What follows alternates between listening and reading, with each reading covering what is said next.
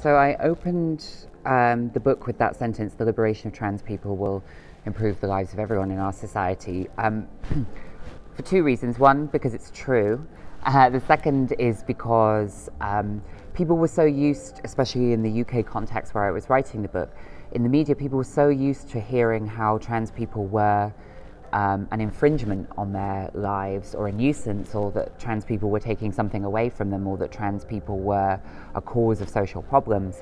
And in the case of trans people, what I go on to say in the book is things like secure housing, workers' rights, access to welfare and a proper income, protection from violence, gender-based violence. All of these things would help huge numbers of groups in society, even to the point of educating young children about difference and not bullying based on difference. All of these things that would help trans people's lives would help a huge number of minority groups, whether that be gay people, whether that be women.